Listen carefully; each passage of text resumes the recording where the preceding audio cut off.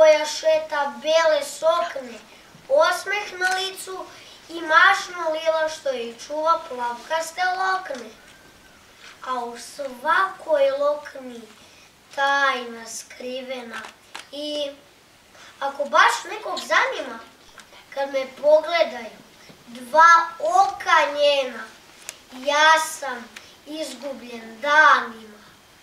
Hteo sam da vidi šta ja sve umem, pa sam hteo u isto vreme bar sa dva dečaka da se potučem, ili da je za loknu povučem, ili da joj se smejem zbog svega, ali čudo jedno, ne razumem.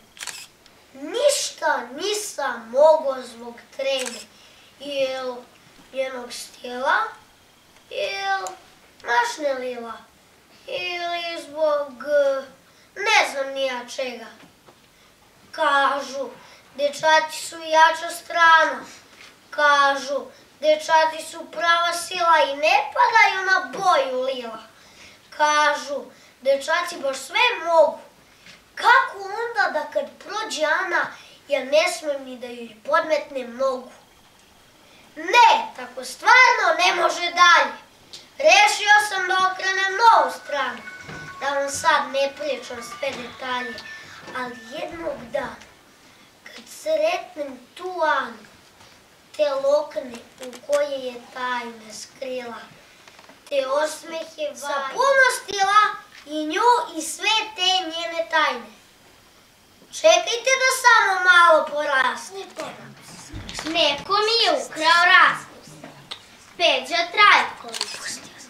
I to mi je neka fora, zgrabiše me ko izmišlja finte glupe, kad mi je baš najslađe da me čušne među klupe. Šta se ovo zbiva sada? Ko mi teše na ruho skroji, maknuše mu usred hlada, ispred table da se znoji. Da li je ovo sveta smak? Ne razumim takav gest. Gleda sunce izlazak, a sad ovaj glupi test.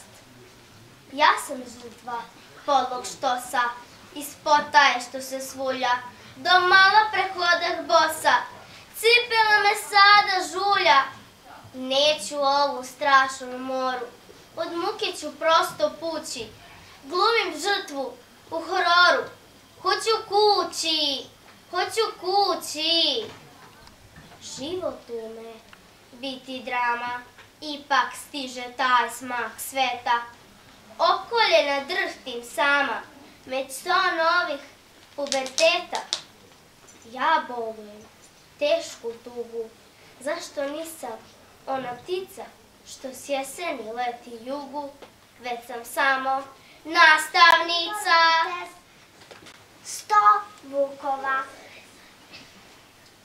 U šumi bio Jova, tamo gazao, šalabazao, a kad se vratio, svima je kazao: videh ljudi 100 vukova, zubi strašni, oči sjaju, pa urlaju, zavijaju.